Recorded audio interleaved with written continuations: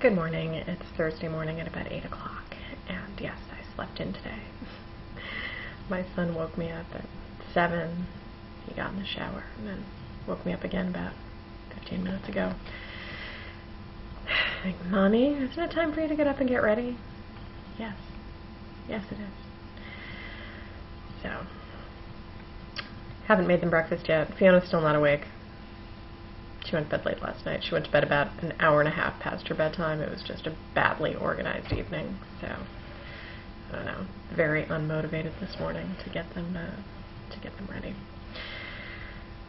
But anyway, so I was just reading an article about this whole Miss America flap. Not Miss America, Miss USA, which I've always thought of as kind of the cheesier little sister of Miss America, if that's possible, because Miss America is already plenty cheesy. But honestly, I don't really know what to think about Carrie Prejean being allowed to stay as Miss California. I'm sure most of you know the story. She was asked a question by Perez Hilton during the pageant during the Miss USA pageant about what she thought of same-sex marriage. And she gave her honest answer. I don't fault her for that. I mean, she, in front of millions and in front of, a guy who was not going to take kindly to the answer, she gave her honest answer. She said that she believes that marriage should be between a man and a woman. The thing is, I don't know what the question portion of the pageant is supposed to be for. I don't know if it's supposed to be if the judges take into account the opinions. I don't know if it's just to see if the contestant can string two sentences together. I don't know. If it's just to make sure that they're not completely empty-headed, then she gave a very coherent, well-thought-out answer.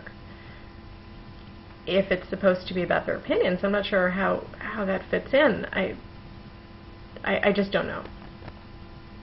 So she gave her opinion. She got dragged through the mud for it. She stood behind her opinion. And then these topless photos came out of her. I didn't see them, but it sounded like they were not all that different than the Miley Cyrus photos. So, it's tough because Donald Trump owns the pageant. He wants to keep it relevant. So he had a decision to make. Does she get to keep her crown as Miss California? And it sounds like he based his decision on the fact that the pictures weren't a big deal and that she's entitled to her opinion. Whereas other people who run the organization say that she's ignoring her duties as Miss California. She's completely blowing off things that she's supposed to do under her contract in order to speak on behalf of traditional marriage rights. So that's where it is. And I think the thing that bothers me the most about it is that people keep saying, leave her alone, she's entitled to her opinion. She has the right to say what she wants. She has the right to voice her opinion about this. And this comes up in so many different subjects.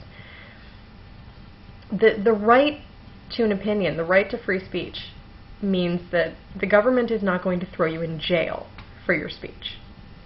It does not mean that if you say something that I think is completely stupid or ass backwards, I can't say anything against you. It's not what it means. It doesn't protect you from ridicule. It doesn't protect you from having to defend yourself. It doesn't protect you from the opinions of other people who think differently than you do.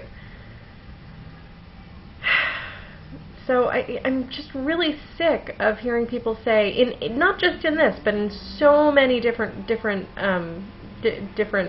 subjects. She has the right to her opinion. Leave her alone. She has the right to say what she feels. So yeah, and then other people have the right to fight back. Free speech does not protect you from people calling you stupid. Free speech does not protect you from people saying that your ideas are old-fashioned and hurtful.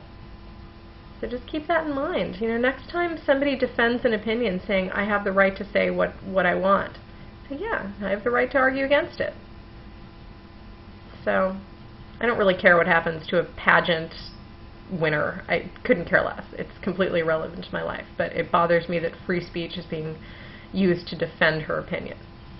I'm using my free speech to say that her opinion is stupid and hurtful. All right. Have a great day.